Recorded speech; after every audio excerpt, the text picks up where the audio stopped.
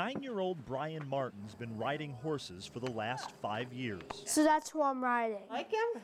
Yeah, he's so nice. This is his favorite thing. We have him involved in other sporting. You know, he plays baseball, he does swimming, but this is his thing. It's kind of like something he looks forward to every week. Hold on, I got something for you. He gets very anxious when he knows he's going, he knows what he's got to do. He's happy about that. And it makes him feel as a typical kid. But Brian's not a typical kid. Levels out a little bit and then another 10 steps. He's been blind since birth. Wow. Only able to see light.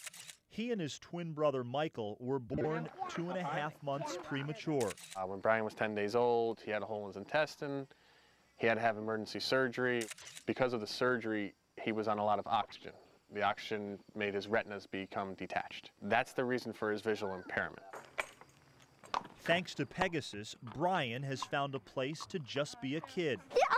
But his parents say it's much more than outdoor fun. He loves it. It's helped him with his balance. Good. And just with his self-confidence and, you know, his posture. Sit up straight. There's blindism traits that he has, like rocking, and when he's on the horse, there's none of that.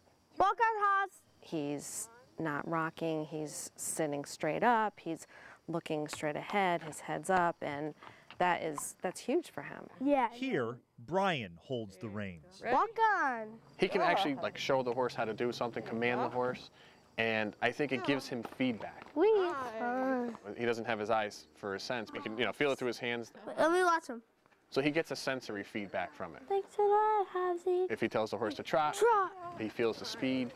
It gives him the vibration, the shaking and stuff like that. It's a special bond, a unique relationship. They teach me, and then I teach them too. Walk on, Hobbs. They teach me to walk on.